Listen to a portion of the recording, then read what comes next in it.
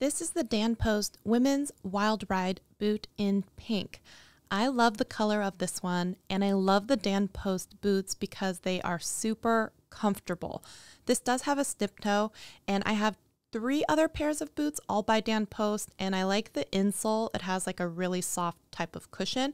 So even when I'm dancing in these or wearing them for a long period of time, they're still very comfortable. I love the look of this one and the little embroidery on it. I like the fact that it does not have a rubber sole on it, and I'm gonna go ahead and show you what it looks like when I'm wearing them. These are a little bit shorter than some boots. Instead of like a 13-inch tall shaft, this is more around 10 and a half.